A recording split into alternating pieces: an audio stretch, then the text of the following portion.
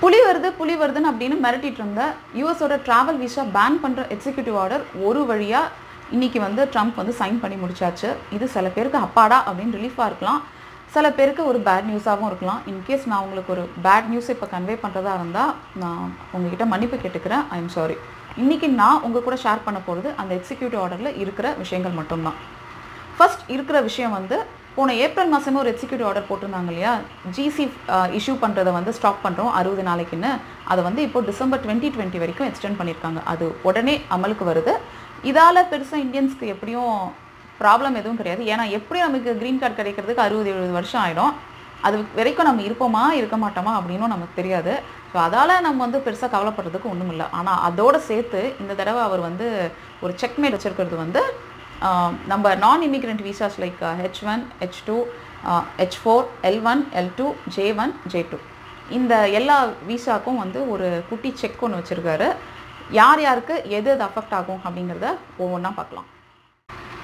First நல்ல விஷயங்கள் எல்லாம் பார்த்துடலாம்.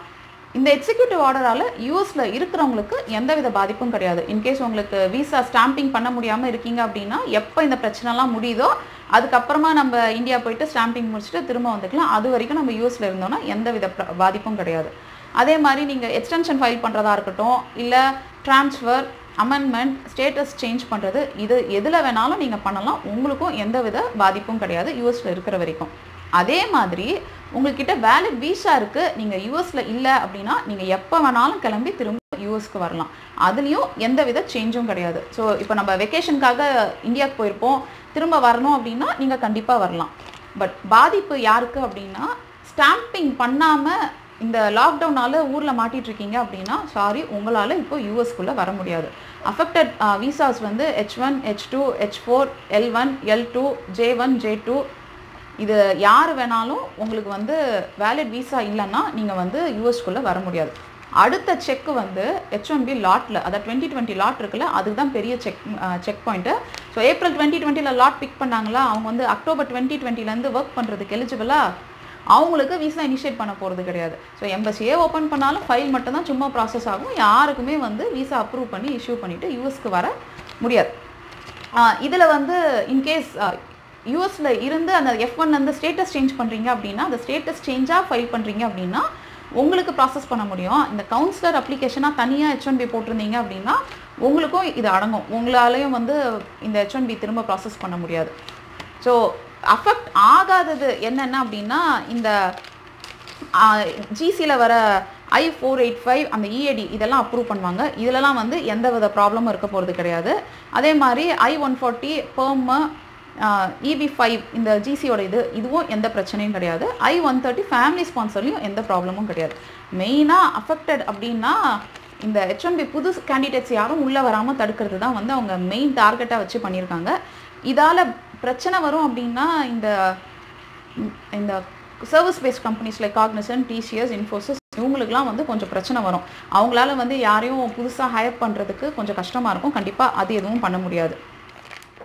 இதில் முக்கியமாக நிறைய பேருக்கு இருக்கிற டவுட் வந்து, நான் H4 தான், நான் ஸ்டாம்பிங்காக ஊருக்கு வந்திருக்கேன், என்னால் இப்போது ஸ்டாம்பிங் பண்ண முடியல, நான் திரும்ப யூஎஸ்க்கு போக முடியுமா அப்படின்னா, இன்கேஸ் உங்கள் ஸ்பவுஸ் வந்து H1B ஹோல்டர் யூஎஸில் இருந்தாங்க அப்படின்னா நீங்கள் ஸ்டில் ஸ்டாம்பிங் முடித்து ஊருக்கு போகலாம். இதை வந்து யாரும், அதாவது ஃபேமிலி யூனியனை வந்து யாரும் தடுக்கலை. ஆனால் அதை அக்செப்ட் பண்ணுறதும் ரிஜெக்ட் பண்ணுறதும் உங்கள் கேஸ் ஆஃபீஸரை டிபெண்ட் பண்ணியே தவிர இந்த எக்ஸிக்யூட்டிவ் ஆர்டரில் அது அடங்காது. மெயினாக இன்னும் சில எக்ஸப்ஷன்ஸ் கொடுத்துருக்காங்க. இப்போ ஹெல்த் கேர் ப்ரொஃபஷனலாக இருக்கட்டும், இல்லைனா வந்து ஃபார்மர்ஸ், இவங்களாமும் வந்து இதில் அடங்க மாட்டாங்க. அவங்களும் யூஎஸ்குள்ளே எப்போ வேணாலும் வரலாம். ஸோ அதெல்லாம் ப்ராப்ளம் இல்லை. இதால் பெரிய ப்ராப்ளம் அப்படின்னா கண்டிப்பாக பெரிய கம்பெனிஸ் லைக் கூகுள், மைக்ரோசாஃப்ட் அவங்களுக்குலாம் இது வந்து பெரிய அடி தான். ஸோ இன்ஃபேக்ட் வந்து கூகுள் CEO சுந்தர் பிச்சை வந்து இன்றைக்கி ட்விட்டே போட்டிருந்தாரு. நான் வேணா லிங்க் வேணால் டிஸ்கிரிப்ஷனில் கொடுக்குறேன். இமிக்ரேஷனுக்கு சப்போர்ட்டாக தான் இருக்கணும், என்ன பண்ணணுங்கிறத பார்க்கலாம் அப்படிங்கிறத மாதிரி சொல்லியிருந்தாங்க. இது இல்லாமல் இன்னும் சில பல H1B ரிஃபார்ம் சேஞ்சஸ் ஒன்று போன வீடியோவில் நான் சொல்லியிருந்தேன் இல்லையா, ஸோ அதை பற்றியும் டிஸ்கஸ் பண்ணியிருந்தாங்க. அதில் எந்த அளவுக்கு இது பாசிபிள் அப்படிங்கிற மாதிரி தெரில, டிஸ்கஸ் பண்ணியிருக்காங்க அவங்க. அந்த ஆர்டரில் இது இருந்திருக்கு.